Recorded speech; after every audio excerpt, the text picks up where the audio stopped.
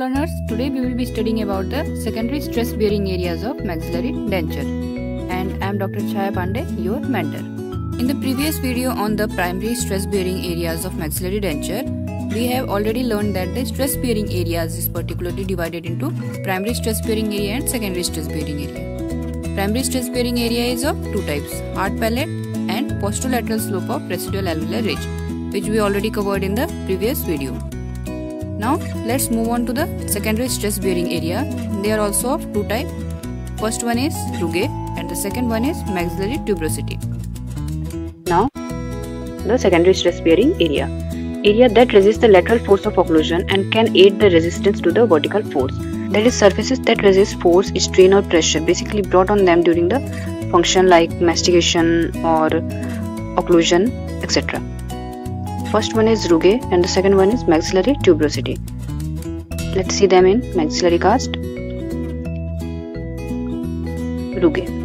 Here this pink elevation is called as RUGAE, and the maxillary tuberosity, this brown bulbous area is maxillary tuberosity. Now let's move on to the RUGAE in detail. They are the mucosal folds located in the anterior region of the palatal mucosa. These folds, these elevations, these all are RUGAE. These are the mucosal folds on the anterior part of the palate. Okay. Now what are the significance of these RUGAE? It plays an important role in speech. That is, in non-denture bearing patients, it helps in speech, while in denture bearing patient, it helps in denture retention and stabilization. How?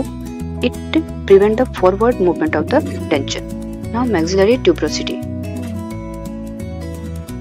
It is the distal part of the residual alveolar ridge and present the hard tissue landmark. The underlying bone in this area could be irregular and cause soreness due to pressure on the denture base. See the diagram? Here this bulbous area is maxillary tuberosity. This is the most end part. Here this is the alveolar ridge. Suppose this is the alveolar ridge and this is the end part of the alveolar ridge. Now what are the significance of maxillary tuberosity? The last posterior teeth should not be placed on the tuberosity. That is, while doing teeth arrangement in denture, the last teeth of maxillary arch should not be placed on this maxillary tuberosity. Why? Because it causes soreness due to pressure. Okay. They are least likely to resorb, so can be used for retention of the denture. We have already learned that this maxillary tuberosity is the hard tissue landmark. It helps in retention of the denture and least likely to resorb. If you find this video helpful, do like it and don't forget to subscribe to my YouTube channel Icon Shadow. Let's talk dental.